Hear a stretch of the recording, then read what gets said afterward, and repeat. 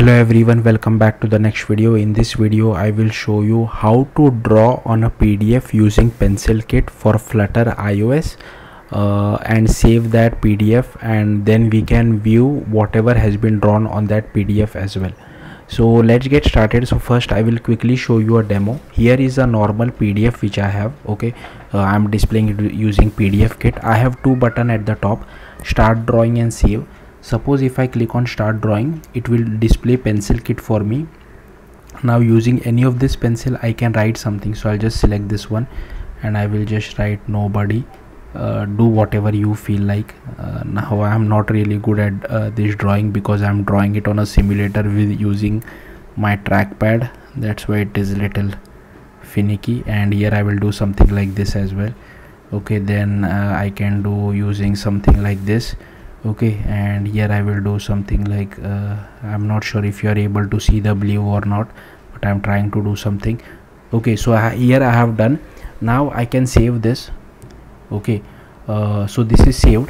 What if I try to rerun my application? Will I able to see the saved PDF? No, because I will come back to the code later on in more detail, but basically if you see my code, I am just loading the original PDF which does not have the drawing which I had. So here you can see I'm not able to see whatever I have drawn. So what I'll have to do is, the saved PDF is in this particular documents directory, so I'll just uncomment this one out. Again I'll come back to the code in a bit, but currently I just want to show you guys the output.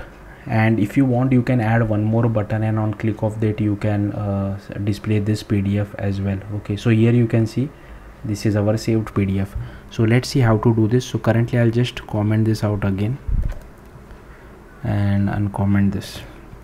So firstly I have created as usual a Flutter application. Inside main.dart I have just refactored this homepage widget. So it is a stateless widget. We are getting the width and height. Here is our scaffold, safe area, size box. So this is passing our width and height, and this is our PDF view. So if you see my PDF view.dart, here I have created a stateless widget. Okay, sorry, I'll just, so here is our stateless widget. This is the identifier which I will have to use it on native iOS side as well. And if platform is iOS, then only we are creating a UIKit view. We are passing that identifier as well. For all other platforms I'm just displaying a placeholder because this is iOS specific only. Then you will have to open the XE workspace of iOS inside Xcode. Now there is a lot of boilerplate code which even I don't understand. I'll simply scroll through this. So I'll just close everything, close other tabs. Okay, firstly you will have to go to your project, update the minimum iOS deployment target to 16 because there are some features which are only available from iOS 16 and above. Also go over here and change the deployment target to 16 over here as well. Firstly you will have to go to app-delegate.swift. You will have to copy paste this particular code. Now this is the same identifier which we have used it on Dart side, so make sure you use the same thing. And here I have used this Swift file which I will come back to shortly. Next, firstly create this PDF document overlay. Now I'm not really good at this. I have just copy pasted this code from documentation, so I'll simply scroll through this. You can just copy paste all the code which I'm displaying. Okay, so this is the first file, PDF document overlay. Then there is this drawing annotation file. Again create a Swift file and just copy paste all this code. Then I have created this PDF document page. Again just copy paste it. I don't really understand all this stuff. Then here is our PDF toolkit picker. Again just copy paste all this code. So this is basically for that PencilKit stuff. Then we create this PDF drawing view. Again you can just copy paste it.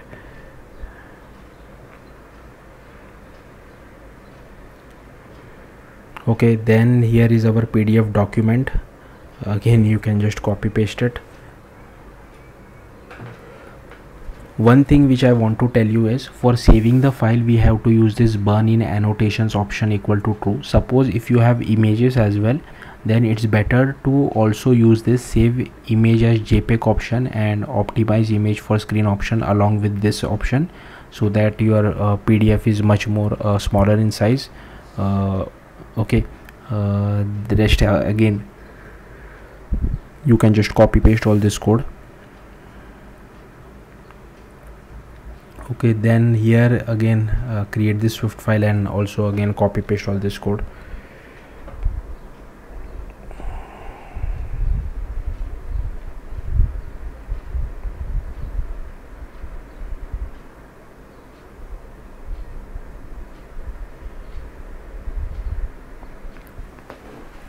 Okay, then you have to create this Swift file.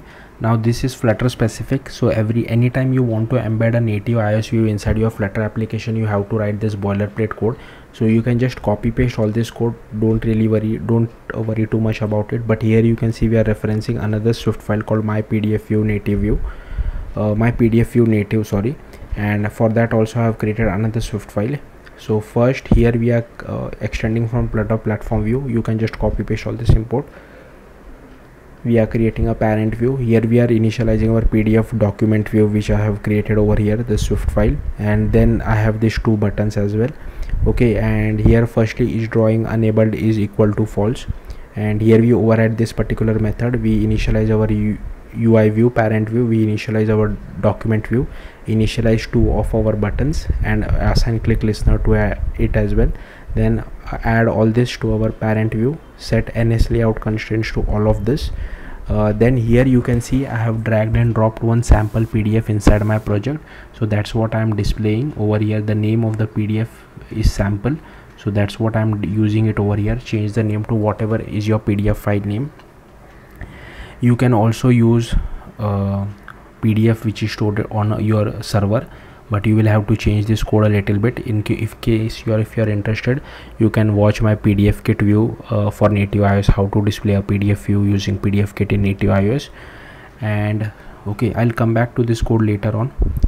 Next, here we override our view, return our parent view. First, when the drawing button is toggled, we change this boolean value, enable call this particular method, change the title of our button depending on whether you are drawing or not.